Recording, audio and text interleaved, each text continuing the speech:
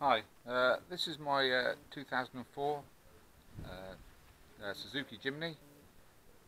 It's just now turned 38,000 miles, which is very low for the age, but it has a common problem which most of them have got, is the crankshaft drive pulley disintegrates.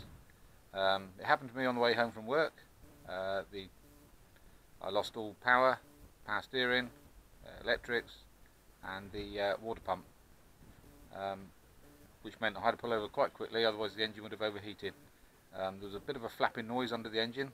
When I lifted up the bonnet, I saw that the pulley on the engine was going round, but the pulley on the outside was flapping around near the fan, and obviously all the two belts had come off, one that drives one way and one drives the other.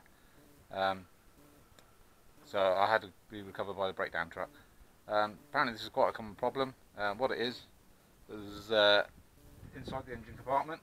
I've taken the radiator out for a minute, but there's a pulley down in there, this pulley here, and it has an outer ring which is here, which fits on there normally, and you wouldn't probably even notice it, but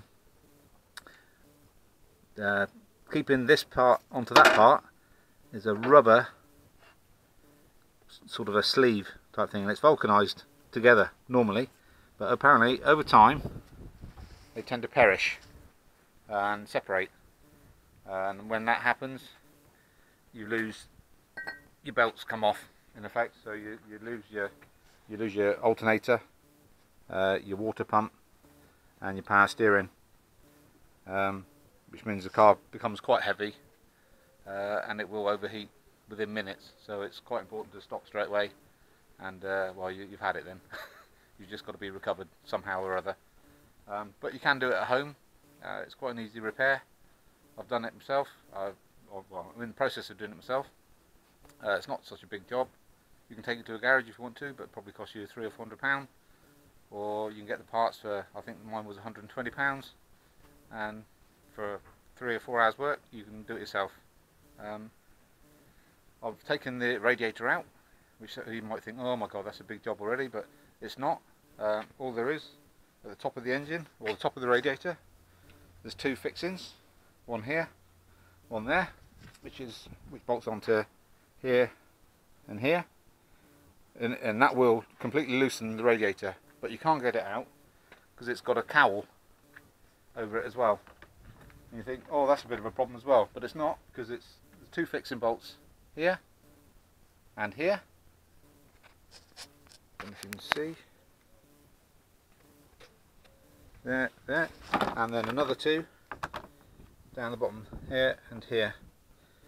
You also need to drain the water down from the radiator, otherwise you'll get wet, and take the two hoses off.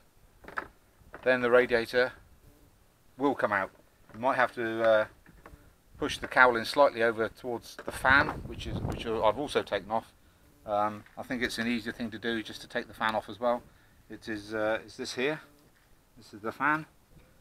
You'd be looking at it like that into the engine compartment, and with a pulley on it. But it's not that bad, because it is only these 4 bolts here, 4 10mm bolts. Take those 4 10mm bolts out, you can lift the radiator and the fan all out in one easy step. It's an easy way to do it, because you can then gain complete access and see everything that you're looking at. There's no danger of accidentally hitting something that you don't know is there, or rounding a bolt off or something, but it's just my personal preference. I'd rather see exactly what I'm doing rather than fumbling around in the dark. Don't tell my wife that. Right, the way I did it, I've seen some horror stories of people putting a 17mm on the end of here. This is a 17mm bolt, and I've seen people put spanners on there and then crank the engines over to loosen that bolt.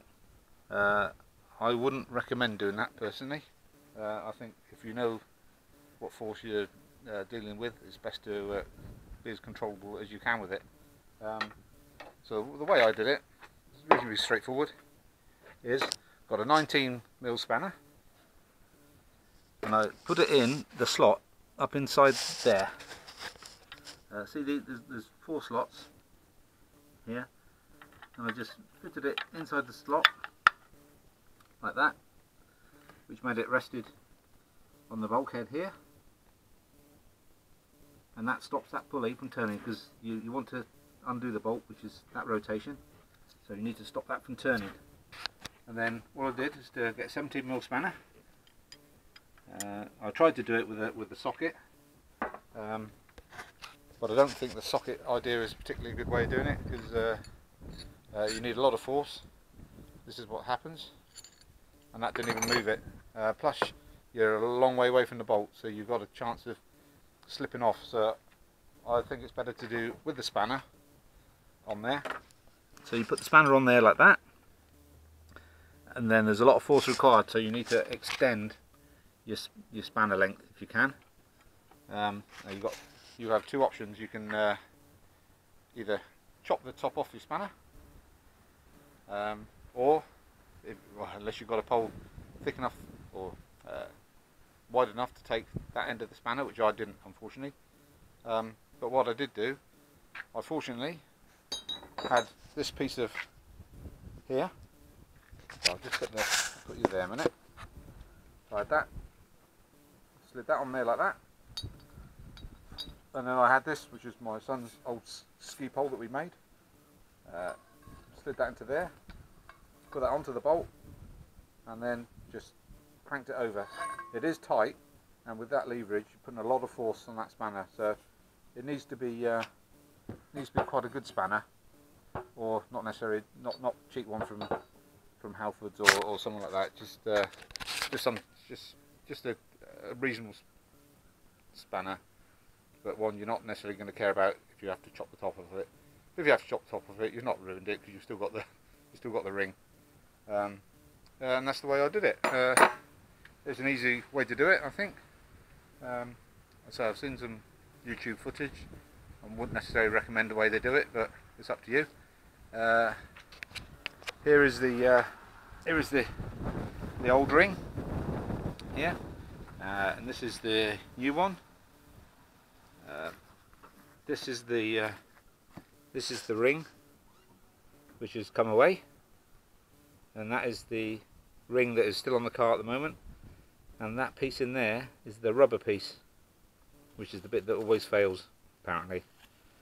It's quite a common problem.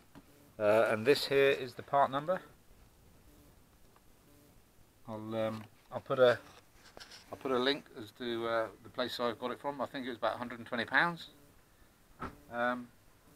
And all I've got to do now is just fit it back on, and hopefully in a sort of an hour and a half time it'll be fitted, and I'll be away again. So there we go. Right, enjoy. See you later. Bye.